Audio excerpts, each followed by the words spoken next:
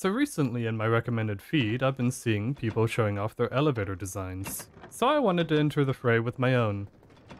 Introducing the next build in my series, we have the Paternoster lift.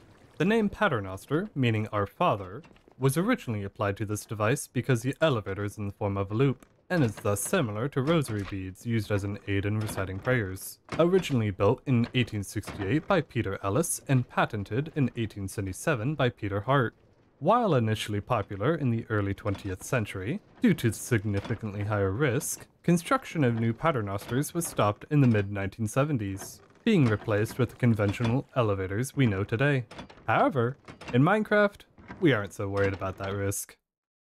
It's actually kind of funny. Until about 2 or 3 weeks ago, I didn't even realize that the Paternoster lift existed. But with the influx of people I've seen making their own elevator videos, when I looked into it myself, I discovered that this type of lift existed.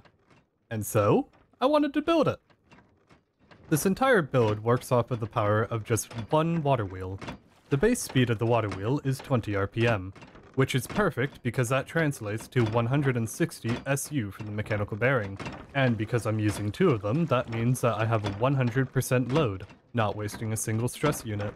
And that's in large part due to the fact that gantry carriages don't actually use SU for traveling, so you can have as many lifts as you want, without any effect on the stress of your overall system. The 20 RPM provided by the water wheel is fed directly into the sequence gearshift, and then following into the mechanical bearing.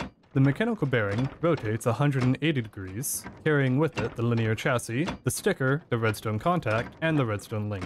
When the redstone contact attached to the gantry carriage meets with the one by the sticker turns on. The lift platforms themselves are glued together, so when the sticker grabs the gantry carriage, the entire lift platform goes with it. Upon reaching the other side, the gantry carriage begins to move again, going upwards due to the difference in the rotation of the gantry shafts, thus breaking the redstone connection, turning the sticker off, just in time for the machine to rotate back to its original position.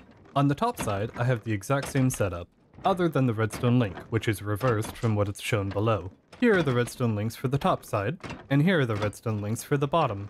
Now the point of this little contraption here is just to supply rotational power to this rotation speed controller here. This takes the rotational speed provided by the gantry shafts, and downsteps it to an RPM of 20, thus getting us the other half of our stress units provided by the water wheel. As for the controller itself, it is set to 64, which is then doubled by the large cogwheel feeding the small cogwheel, making the gantry shaft spin at an RPM of 128. I've split the schematic into 3 parts: the bottom, middle, and top. When you're pasting, placing, or blasting the schematic in, there's a couple things to be aware of. If you're going to be using more than one of these lifts, you want to set the frequencies for your redstone links now. As for supplying the power, go ahead and break these 2 blocks here. If your water wheel isn't facing the right way, be sure to reverse its direction. Then go ahead and place your water directly above it.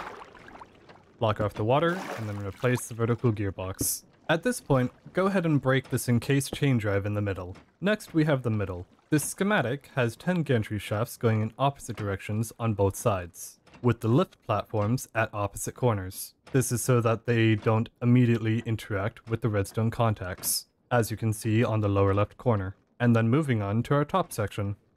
Once it's built, you'll want to make sure that you set your redstone frequencies right away, and ensure your rotation speed controller is set to 20.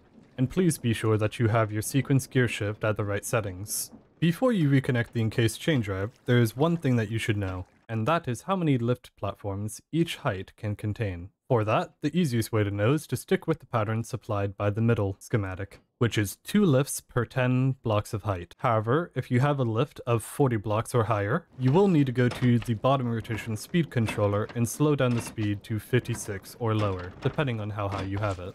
So let's go ahead and hook it up. If you run into this problem, where all of your lift platforms are stuck together, the easiest way to solve this is by breaking each of the gantry carriages and then replacing them one by one, waiting to place the next one when you can make sure that it gets all the way to the top. And there we go. Now it's back in order. Though if it's happening several times in a row, then you might need to slow down your rotation speed controller on the bottom. And that should be everything that you need to know. If you enjoyed this video, please leave a like or consider subscribing to my channel. And if you have any complications or if there's something that you don't understand, please leave a comment. Thank you for watching.